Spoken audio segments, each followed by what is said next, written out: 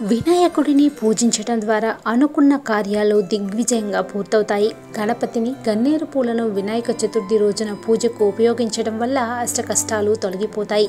ఉదయం పూట గన్నేరు పూలతో శివుడిని గణేశుడిని అర్చించినట్లయితే కోరుకున్నవి సిద్ధిస్తాయి.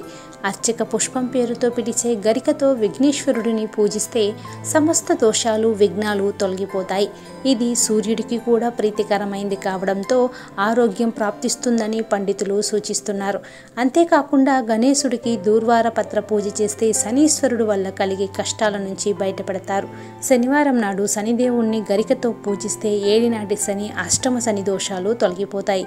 అంతేకాదు దీంతో శ్రీ మహాగణపతిని పూజించి బెల్లం నైవేద్యంగా సమర్పిస్తే చేపట్టిన పనులు త్వరగా సానుకూలమవుతాయి.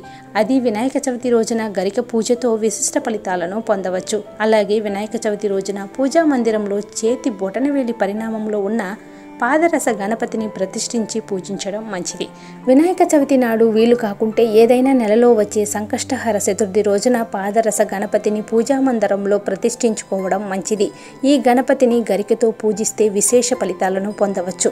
పాదరసంతో లక్ష్మీదేవితో కలిసి ఉన్న గణపతి రూపాన్ని ఒకే మూర్తిగా రూపొందించుకొని పాదరస లక్ష్మీ గణపతిని పూజిస్తే ఆర్థిక ఇబ్బందులు ఆటంకాలు తొలగిపోతాయి.